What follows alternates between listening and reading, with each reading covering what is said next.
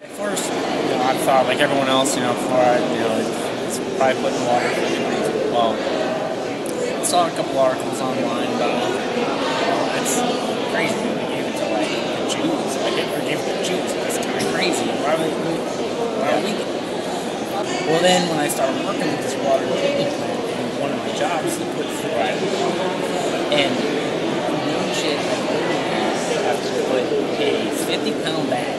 That's this bag, and I have to put that into the system. Well, on the bag is skull and crossbones.